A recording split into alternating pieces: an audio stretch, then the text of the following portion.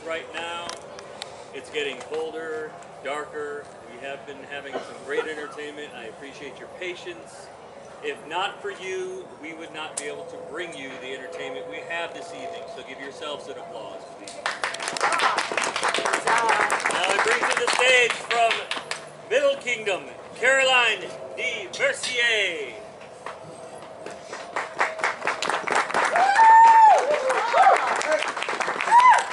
Good evening. I think I'm the only one from the Middle Kingdom. But I'm near Calentier, and I have a lot of Calentier friends at that time. Many years ago, someone gave me an English translation of the primary Russian chronicles. And I had fun scanning through them. And there were some stories that I really liked. And one that I hit upon, I liked really well, not only for the story, but for the fact that I could pronounce the names.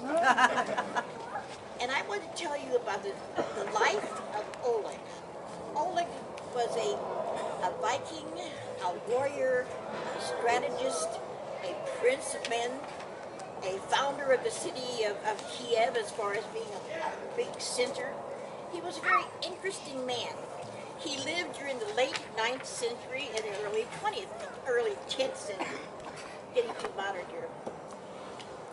And Oleg had been a warrior under Rurik.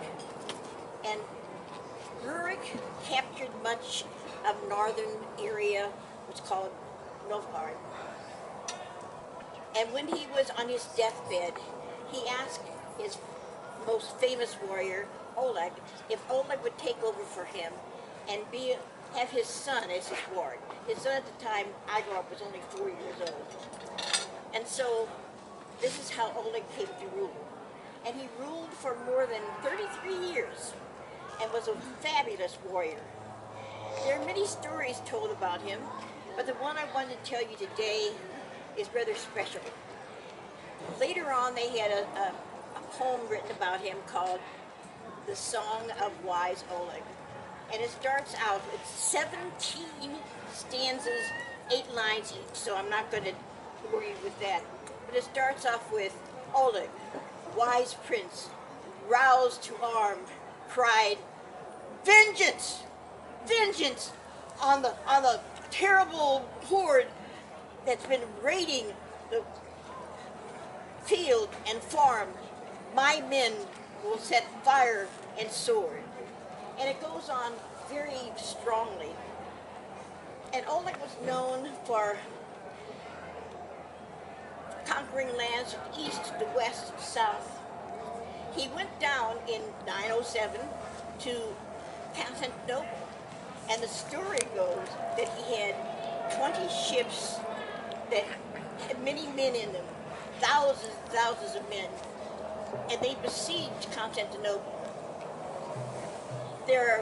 Some of the legends are almost too wild to tell, but when he was trying to besiege the city, the rulers in Constantinople came out and said that they were willing to parley. And Oleg was known as also being a sage, a wise prophet, and he was told not to drink any wine they gave him because it was poison, so he didn't. And he was able to get them to agree to a ransom, and he nailed his shield upon the wall of Constantinople. And years later came back in, and they had a treaty, and that opened a trade route from Constantinople to Kiev to the northern parts. So he was very good at establishing that. But as he was a warrior, and a very ferocious one, he had a famous war horse. This horse could do almost anything. He would move to the breath of Oleg. But the seers one day came to Oleg and said, "We have looked into your eyes and divined that you will be victorious in battle, but beware, your death will be caused by your horse." And Oleg was just very upset because the horse was a wonderful horse, but he was just a superstitious enough pagan that he decided perhaps he shouldn't keep the horse. But he couldn't dispose of it because the horse was a wonderful steed. So he asked his horseman to put him out to pasture far away from the palace. and he missed him greatly, but he didn't talk much about him, and years went by, 4 or 5 years, and the horse would have been in a very advanced stage, and he finally asked, "What has happened to my horse?"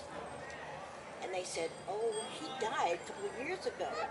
And Oleg thought, "Oh, all right." I overcame that prophecy. Now there is irony in this story. And I had told the judges that this is the life and death of Oleg. Oleg said, "Show me his body." They said, "Well, all right." And they took him far from the palace, where they had a graveyard for the animals. They just had their bones out there. And he looked at the bones of his horse, and legend tells us he put his foot on the head, the skull of his dead horse. Bones were bleached.